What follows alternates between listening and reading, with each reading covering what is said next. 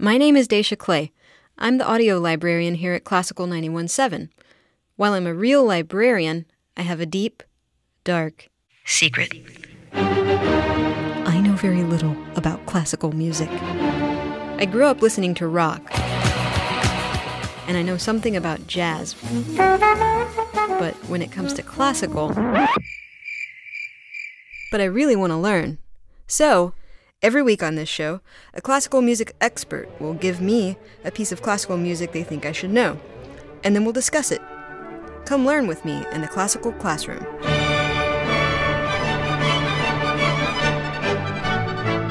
Hello everyone, and welcome to the Classical Classroom. I'm Dacia Clay, and here with me all the way from WETA are Christopher O'Reilly and Matt Haimovitz. You might recognize Christopher O'Reilly from the NPR show From the Top, of which he's been the host for about 15 years. He's a pianist. He attended the New England Conservatory of Music, and like Classical Classroom, Christopher is all about bringing classical music to new audiences. In fact, in addition to his more traditional classical music recordings, he's made some very cool collections of songs by Radiohead, Nick Drake, Nirvana, and others that are arranged for piano. Matt Haimovitz is a cellist. He attended Juilliard and Harvard. Never heard of either of those schools. He was the youngest person to receive the Avery Fisher Career Grant for Exceptional Musical Achievement. He likes to bring classical music to non-traditional venues like nightclubs. In fact, he was the first classical artist to record at CBGB's, the famous New York club. He started the Oxingale record label, on which you can find Chris and Matt's brand new CD called Beethoven Period. Guys, welcome to the show. Thank you, Dacia. Thanks. Great to be here. So what are you going to be teaching me about today?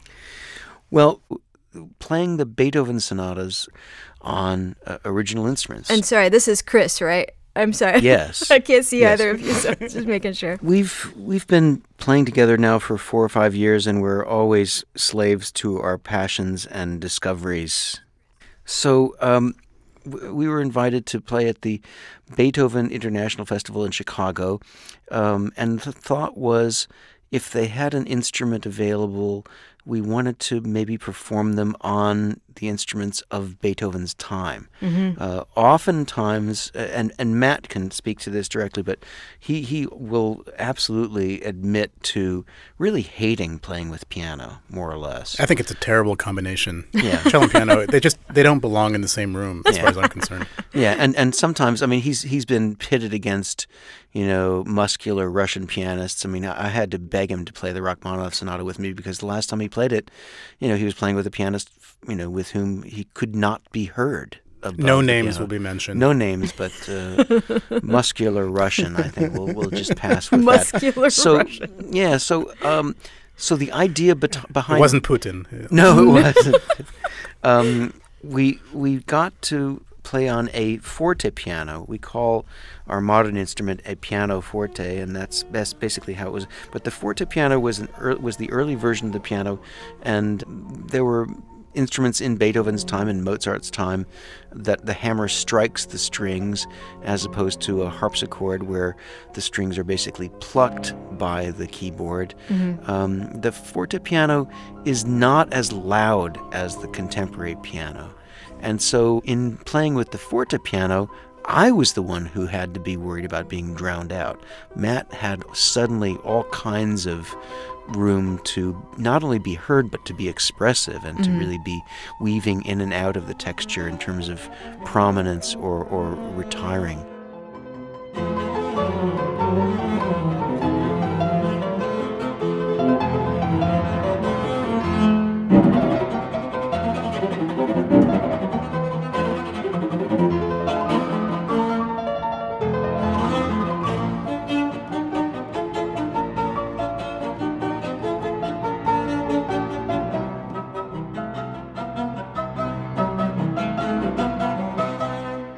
That's the point that changes everything, really, is when I have to put things in relief so that you can hear things happening in the piano part, that's an experience that I just simply didn't have before working with the fortepiano. I liken it to the scene in Titanic when Leonardo DiCaprio is handcuffed by the evil ship's steward, and the water is rising, and he barely has enough room to breathe, and that's oftentimes, I think, where this dastardly partnership between piano and cello falls flat, because he usually barely has enough headroom to really just be heard.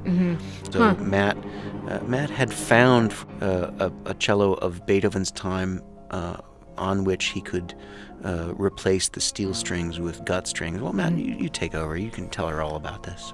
Right. So I got a hold of this cello, actually at an auction, and just made a very impulse purchase. It looked great. I didn't even have a chance to try it, but I outfitted it with the gut strings, with these aux gut strings from Italy. Well, let's get really basic and explain exactly what gut strings are, because we're talking. And first, and actually, before we even go there, what period is this from? Like, when did the fortepiano exist? When were people playing on gut strings? We're talking about, for our sake, late 18th century and beginning of early 19th century. Okay.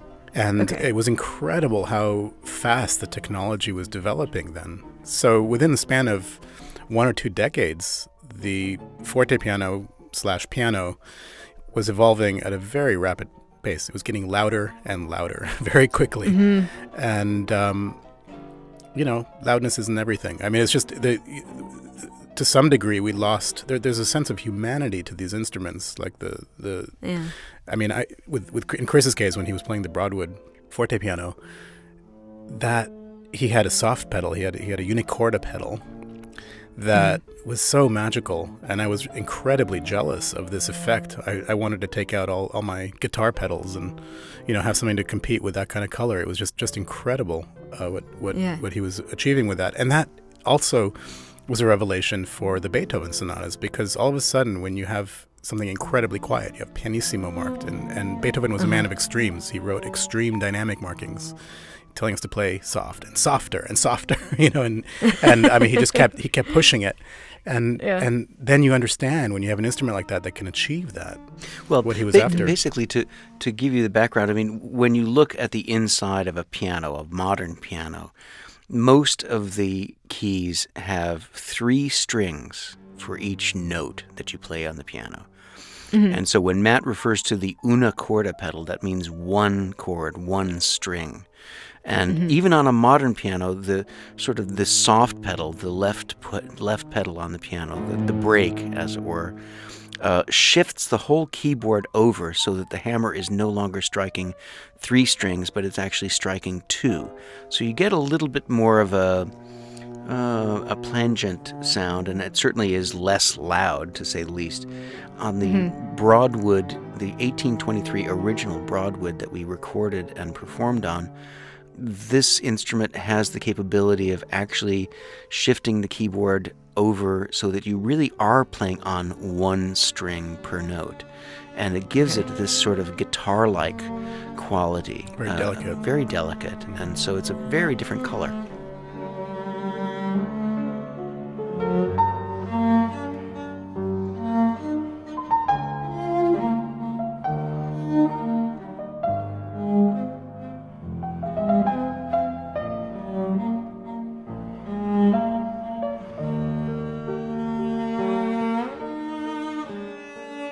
Okay, well that kind of answered a big question that I had, because, often when I hear music that's played on period instruments, I'm always like, there's this part of me that's kind of going, what are you doing? Yeah. We've got plenty of great modern instruments to play. Right. I feel like I sometimes feel like these recordings are kind of like the classical music equivalent of, like an indie band recording on a 4-track despite the existence lo-fi. of laptops and Pro Tools. It's lo-fi. Yeah. And yet, people are putting out vinyl now more than CDs. Yeah. So there's a certain nostalgia for it. But also, I mean, in a way, I think of these early instruments I mean, that was the technological equivalent of the iPhone and the iPad and the, I mean, these were the cutting edge technologies, and it's amazing to me that over hundreds of years the cello hasn't changed that much. Well, I was just gonna say, like, in this situation, it seems like these particular period instruments really make sense for this combination of instruments. I mean, like, clearly Beethoven's markings and just the sheer volume of the piano in this combination, like, it just makes sense. Well, we're also dealing with, in Beethoven's time, you were playing in smaller rooms. Mm-hmm. It was, in fact, a more intimate sound. There wasn't necessarily the desire or need to project to the back of a 2,000-seat hall. Right. And in a modern situation, you're still dealing with a very intimate, in the case of this recording, you're dealing with an intimate listening situation. Mm-hmm. The microphones are very close to these instruments, and so there's no need, again, to swing for the back rows of the hall. What you're getting is an immediacy and an intimacy of sound, and a much more palpable sense of the great range of color, which is not necessarily all about projecting the sound. It's all about making a malleable and infinitely colorful sound, to the point where I think a general rule of thumb as far as modern pianos and fortepianos are concerned, we really love, we relish, we revel in the booming sound of the Steinway bass register, and the beautiful ever-singing sound of the upper register that just rings forever. On the fortepiano, the bass is not so much booming as more penetrative. It's almost like a bassoon-type sound. So again, you're not making a welling up kind of sound that's going to bury the sound of the cello. You're really just making a more punchy and a much more transparent and penetrating sound. And the right hand, the upper register of the piano, is again still very singing by comparison to the bass, but again in a much more fragile sort of way. What happens is the sense of rhetoric, the sense of speech that you get in the phrase becomes much more defined and much more natural for us to produce. Of course we can learn from this and adapt it to whatever tools we have to the modern setup, but with the original instruments, that's organic to the language. Yeah.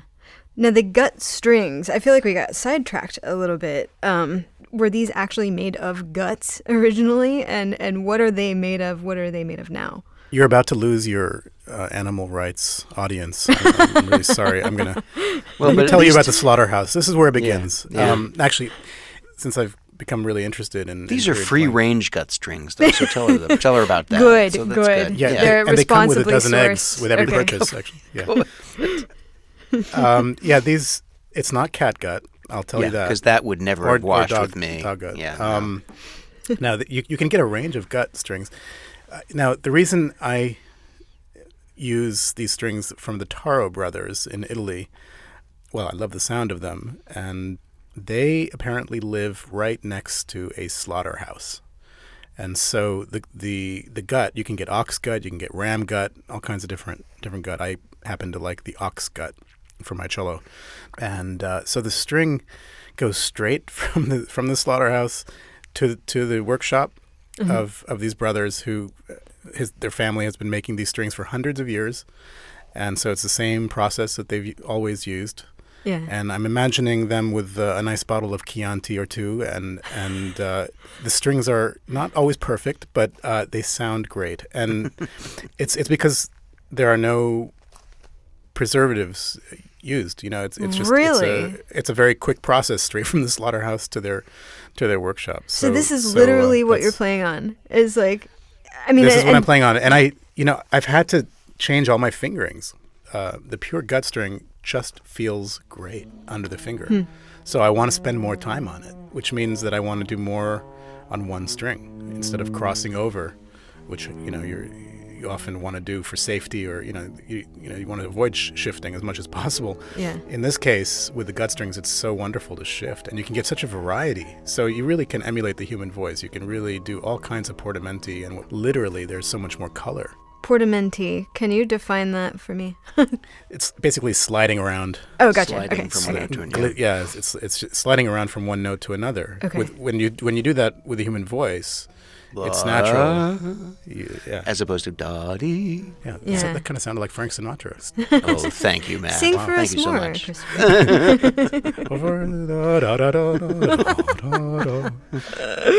So how and do these just, eventually, because there are no preservatives, do they just sort of degrade underneath your, do they have to replace there must be some them? sort of preservative process in making the strings, right? I don't know the whole process of how. I've wanted to go visit them, not to see the animals slaughtered or anything, but just to see how they make the strings. And I don't really know the process. What I can tell you, on the lower strings, the gut, I use gut that's wound with silver, and that does come unwound. In fact, as Chris and I were touring in the Northwest through Seattle, Portland, Oregon, Eugene, Oregon, it started to unravel to the point where I just started posting pictures of this gruesome scene of the strings. The desiccation Facebook. of the strings. It was just, it was. I wasn't quite sure, and I thought, well, this is going to get bloody because it's like. It's getting unsafe, but fortunately my calluses have been built up to the point where it was all right.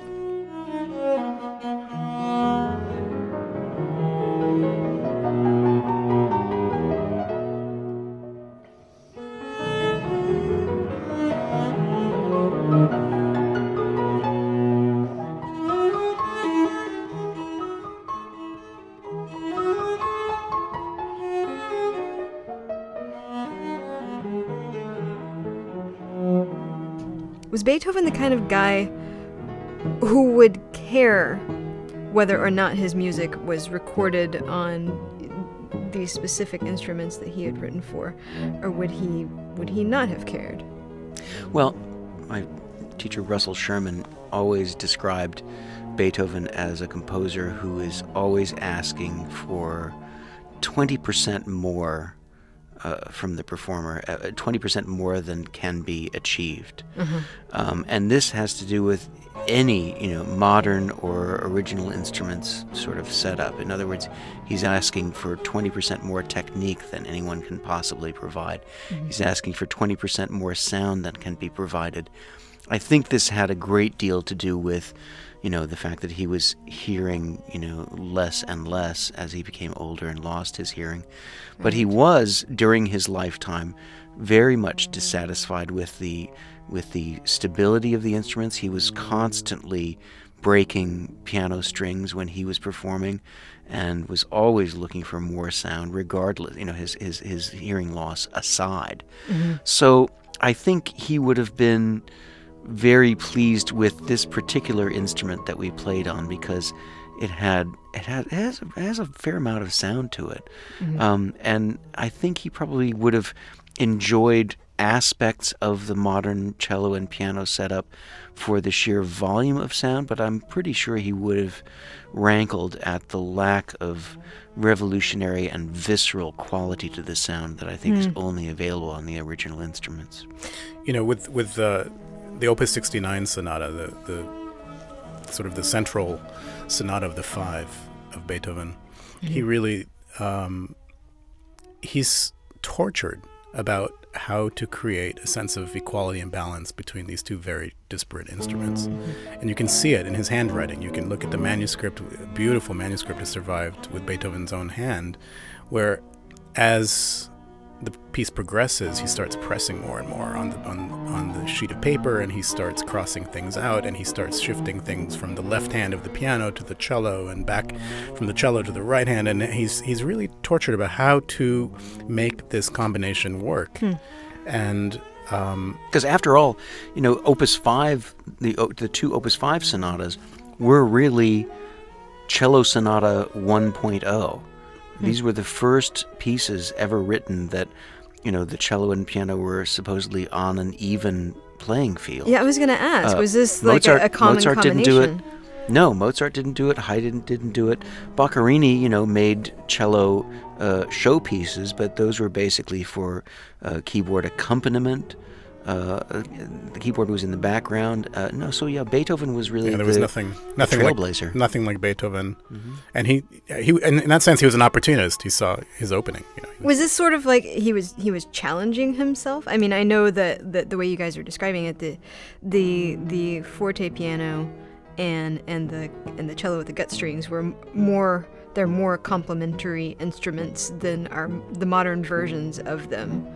But because this wasn't done, like I wonder if he was setting up a challenge for himself to like work within these sort of difficult Well, I think he was parameters. challenged and inspired. There were actual cellists of the time. And he was a young man with a dream. I mean, it hadn't been done, so he was making his way. Nobody knew who he was. Yeah. And he in fact, that was his first big trip outside of Vienna.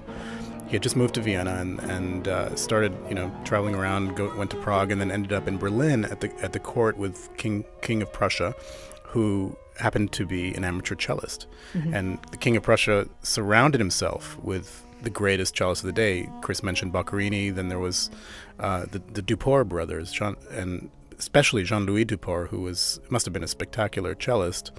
And Beethoven was very inspired, and so for the two of them, he wrote the early two sonatas and two sets of variations for them to play for the king, and that's how it all started. So fortunately, there was sort of cello in the air in Berlin in 1796, and that's what led to it. But then I think Beethoven really became fascinated with this combination over the course of his career, and he returned to it in two further, just very important periods in his life. One, the Opus 69, where he took a break from the Fifth Symphony. So imagine that Beethoven's writing his opus, big opus, right? The Fifth Symphony.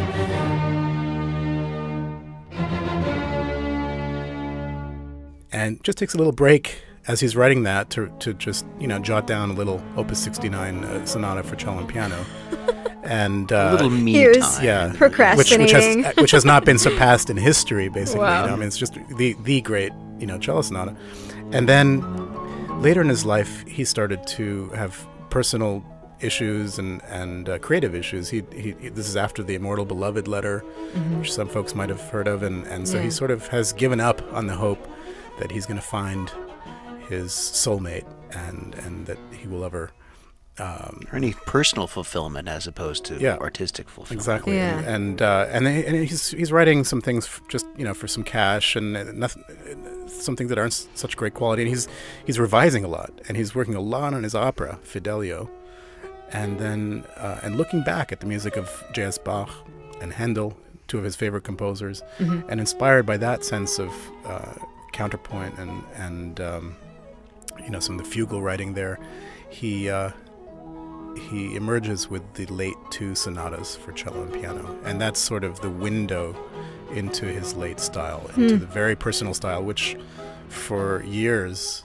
and still to this day, many audiences, it's kind of out of reach. It's unintelligible to them because he's gone so far from the sort of what we expect of the Enlightenment. It sounds like maybe like a problem, like a puzzle that he sort of kept coming back to. Like the glass bead game of Hermann Hesse. Yeah. Like that. Yeah, exactly. Well, it's very interesting. I mean, I feel like we've talked more about what it's like for musicians to play on these instruments, which is a huge part of this. But how is this experience different for listeners when they're hearing these pieces, on modern instruments as opposed to period instruments?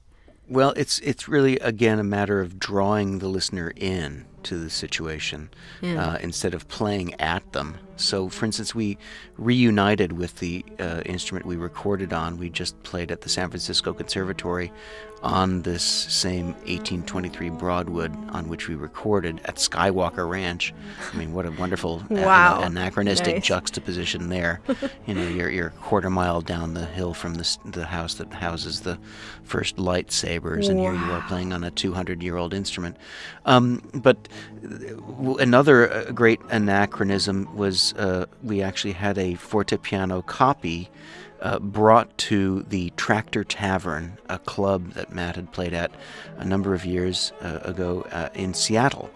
And we had a crackerjack sound guy, and so despite the small size of that piano, we were able to get the sound into all the nooks and crannies, and had Matt amplified as well, because clubs, you really need some help to get all the sound to really fill the room. It doesn't have to be enormously loud, but you have to have some well-placed speakers. And so we were able to get the best of both worlds. We could both be heard, but we could draw the audience into the intimate sound of this. And the audience, I've never heard a more rapt silence from an audience as I did in that 250-seat club. It was just amazing. And so, except for that heckler. No way.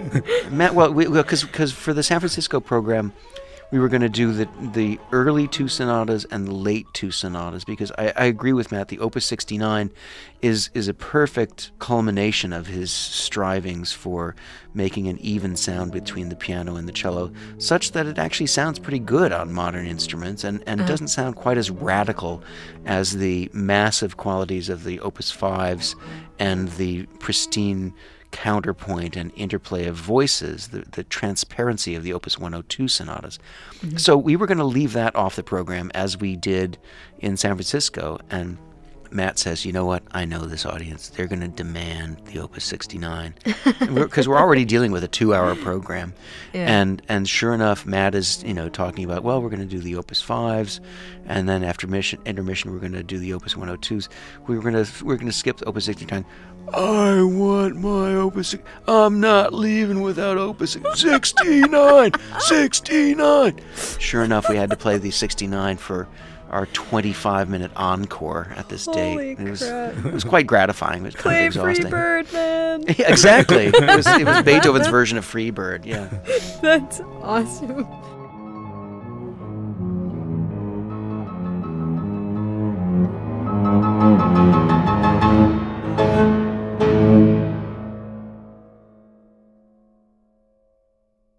I was kind of thinking about this too. You're talking about playing this music in a club, so it kind of answers a question that I had. But I know you guys are both, interested in bringing classical music to new audiences, and Christopher, you've arranged Radiohead and Arcade Fire and all of that, like kind of crossing those lines in a really cool way. And Matt, you've played at CBGB's, which is, man, that's really cool. And I was really interested that you guys were going back to period instruments, and wondering about that sort of juxtaposition of kind of looking so forward, and now you're kind of looking so backward, not backwards, that but what to a nerdy a different thing period. To do, right? I know. 2 nerds in a club. Like how those two things kind of come together. We got together a few years back, and in deference to our very wide-ranging musical tastes, did a double CD set called Shuffle, Play, Listen, which one disc of which was mostly classical or contemporary classical works by Janacek and Stravinsky and Piazzolla and Martinu, and I did some arrangements in homage to Bernard Herrmann, who would have been celebrating his 100th birthday. He was the film score composer to many of Alfred Hitchcock's films. Yeah. So we did a few movements of Vertigo, the soundtrack, and then the second CD was our arrangements of songs by Arcade Fire and Radiohead and A Perfect Circle and Blonde Redhead, John McLaughlin. So yeah, we've played a lot of different repertoire. In a way, we're looking back, but in another way, we're just going to the source. We're trying to get closer to the original voice that Beethoven would have known in his time. Mm-hmm. I think one example of the juxtaposition and the lesson of playing on these instruments. You listen to the Appassionata, the Opus 57 sonata of Beethoven, and the Allegro begins with just double-fisted bass chords, and it just sounds so unwieldy on the modern piano. And if you play it on a fortepiano, you all of a sudden have this sense of the transparency that you just can't get on the modern piano.